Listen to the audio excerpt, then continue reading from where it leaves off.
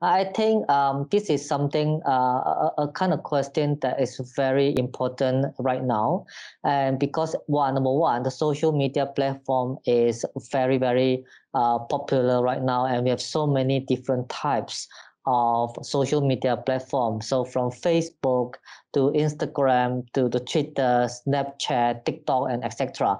So it definitely have actually linked to mental health issues. So, and the thing is that it causes a lot of issue related to the sleep deprivation. For example, people who uses social media platform in a way that is overwhelmingly, they actually can cause issues such as not enough sleep, that can actually lead to depressive mood, that can cause anxiety, and also there's many other issues related to all these mental health issue.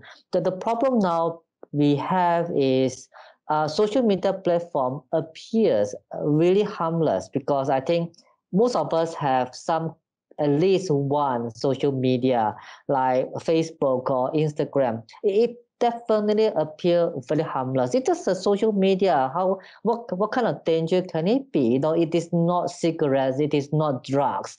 And so we actually allow people to use it. But what we did not realize is the social media has something we call as reinforcing nature.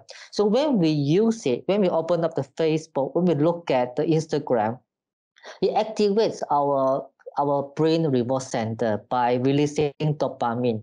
So what is this dopamine? This dopamine is also, people call it as a feel-good chemical. So linked to pleasurable activities such as chocolate, such as movies, such as friendship. So we make us feel happy. So when we look at the social media like Instagram, and when you post a picture and then you found there are like 1,000 likes there, you got to, oh my God, this is so exciting, yeah, the kind of thing. So this is something called reward center. So that's why you need to understand the social media platform is being designed to be addictive.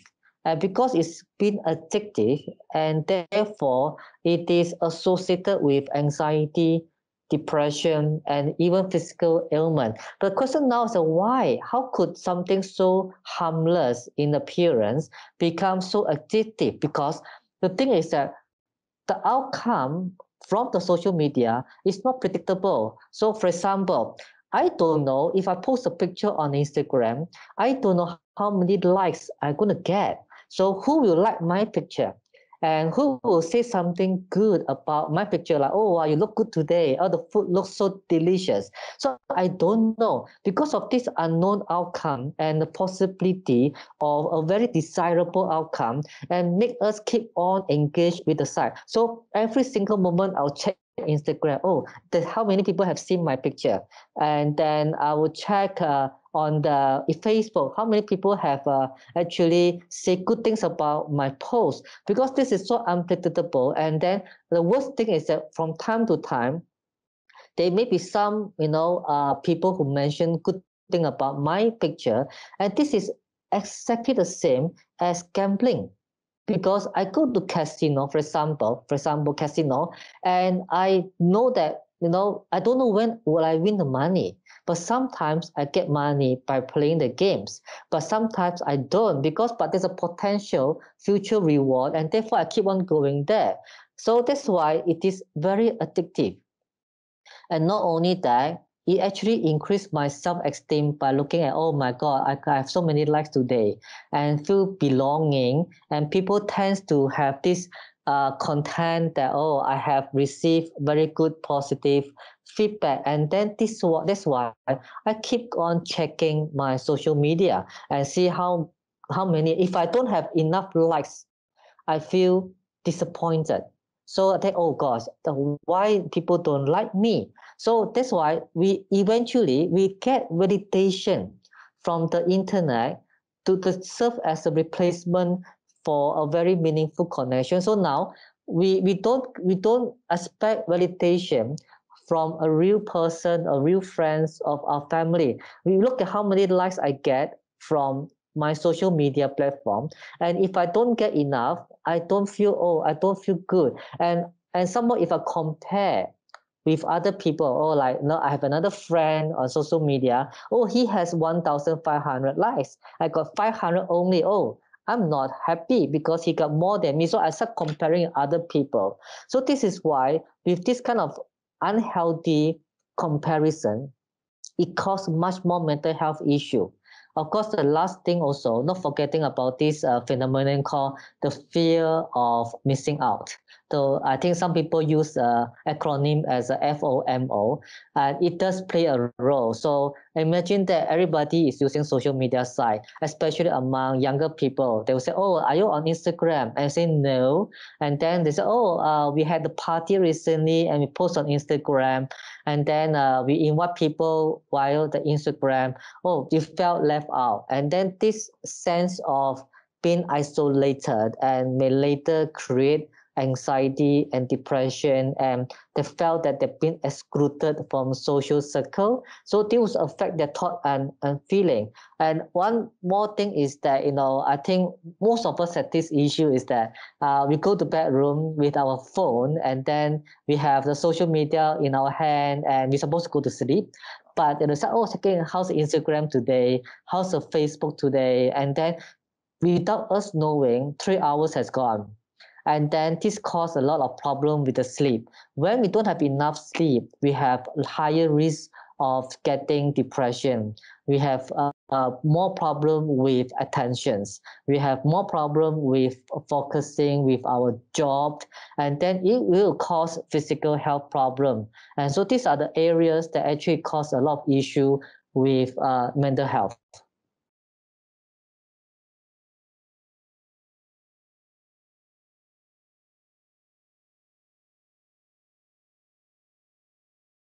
Parents, of course, for the children, I think the parents is very important. I think number one, the parents themselves have to set a good example, and I think you know very well that there are many parents is also addicted to social media platform. So, and father, mother spend all the time looking through their Facebook and Instagram.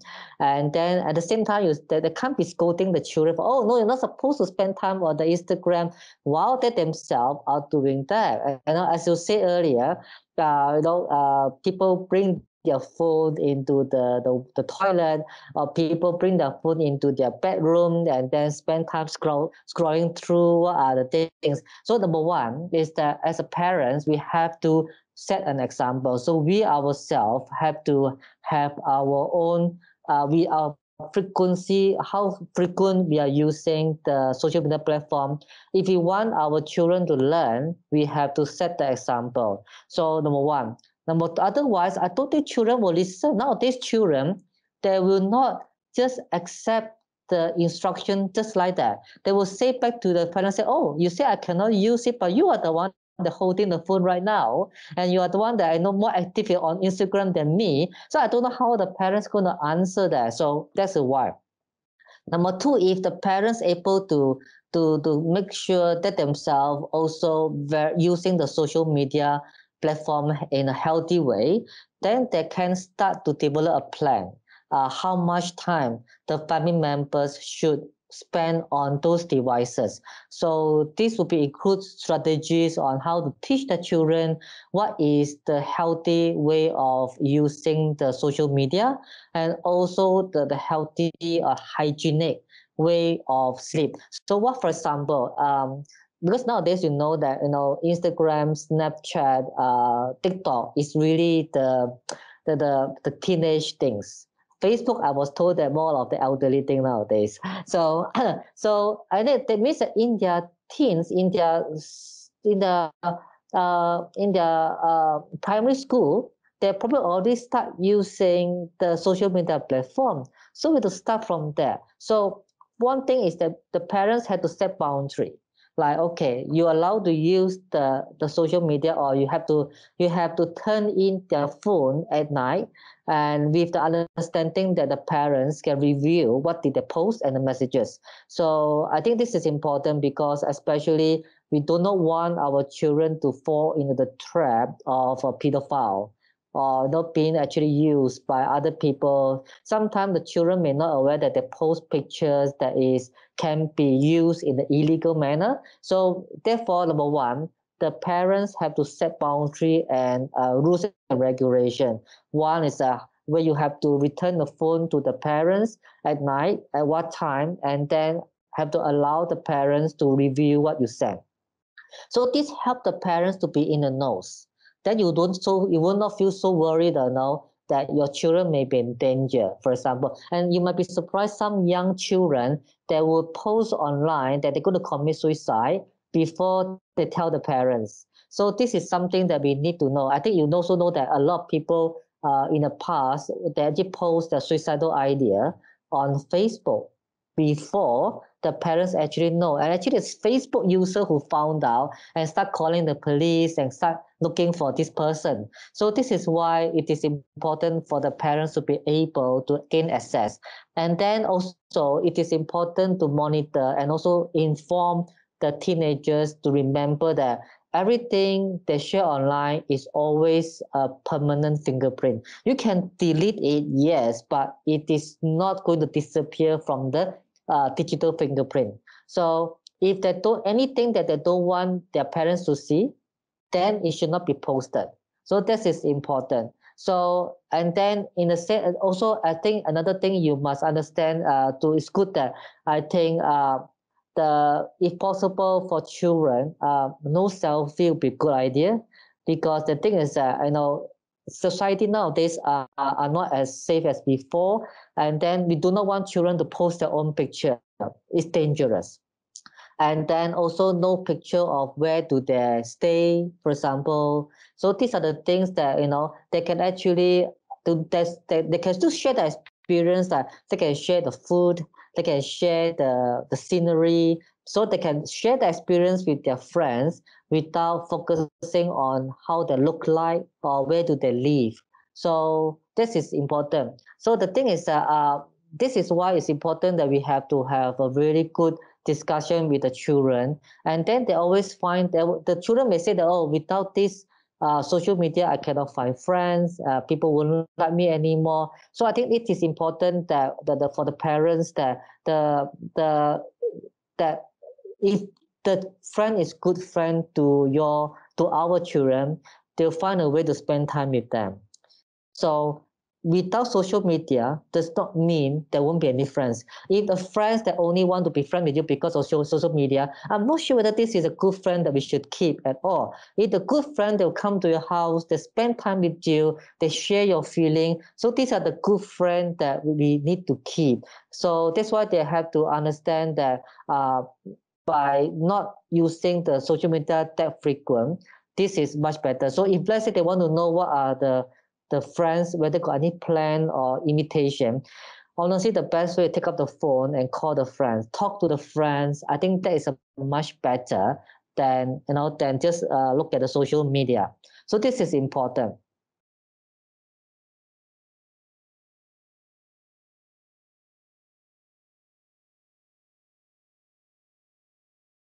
My suggestion is the best is to put whenever you feel like something is not right, go and see a doctor, because I think it is more important to be on the earth of over detecting than not detecting, because in our society right now, over detecting mental health is not the problem.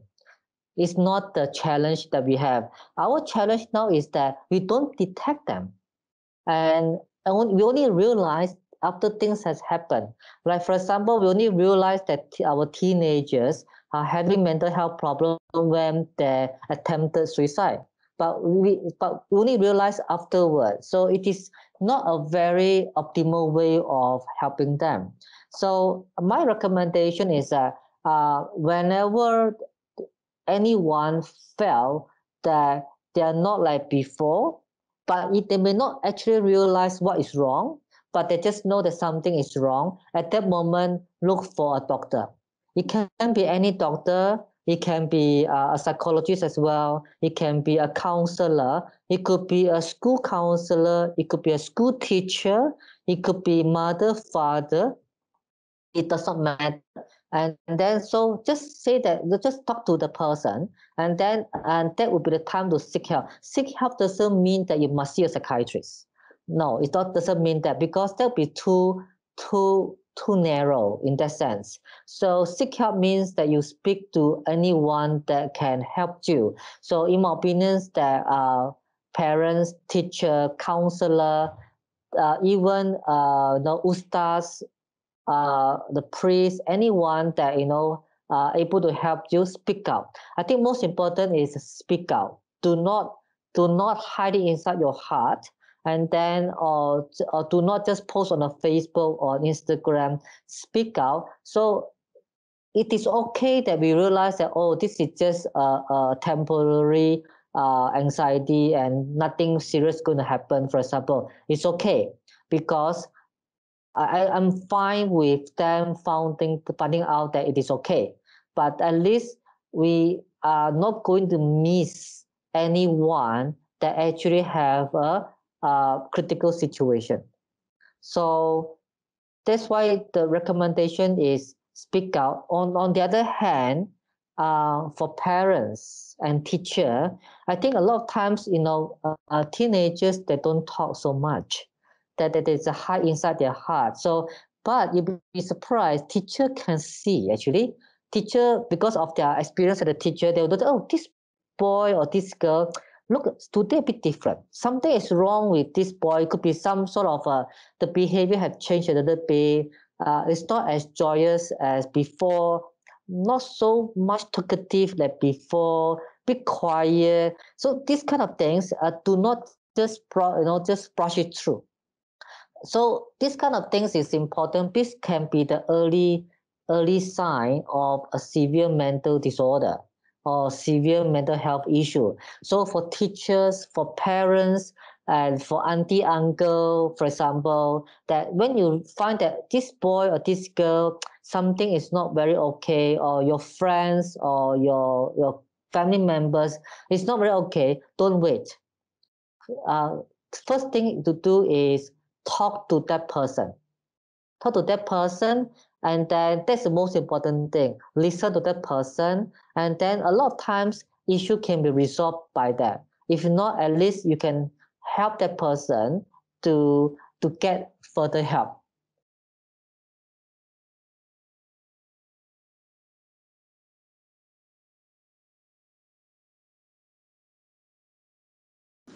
I think the main advice is that as any human being, even including me, I think we have the control. We can decide. I think, as what you mentioned in the earlier part of this interview, we choose what to do with our life. So we choose how much time we want to spend on the social media platform. We choose. Social media platform did not force us to look at it. So because of that, we should not blame social media for what we are suffering. We can choose. Because we can choose, therefore, we are able to decide what is meaningful for our life. So is spending so much time on the social media platform a meaningful things to do in our life?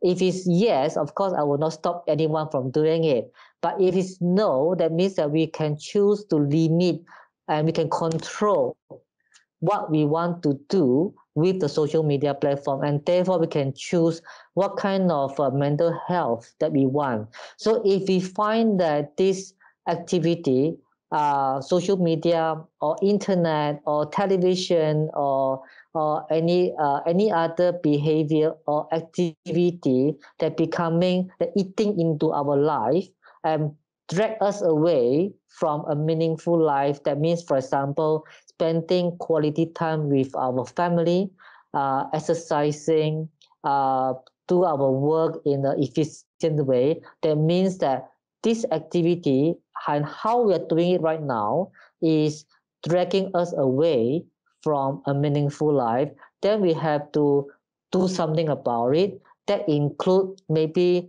we limit the time spending on it. Yes, I know that nobody like it. Nobody will like it. You tell them don't spend so much time on social media. But if it's for the sake of our mental health, I would say that it's worth it. It is not exciting, Yes, but it's worth it. So because it's worth it for our mental health, therefore, no matter how painful for not spending long time on Instagram, I think it's worth it. So this is why we need to be clear, what do we want in our life? Is this activity is going to give me a meaningful life? Is this thing going to give me a true friendships? At the same time, we need to teach our next generation and even ourselves is that what we are looking at the social media platform is never the real picture. It's always a chosen picture that want us to see. We should not drag into it by believing this fantasy. It is fun, but I think full stop is after fun. Do not put too much emphasis on it.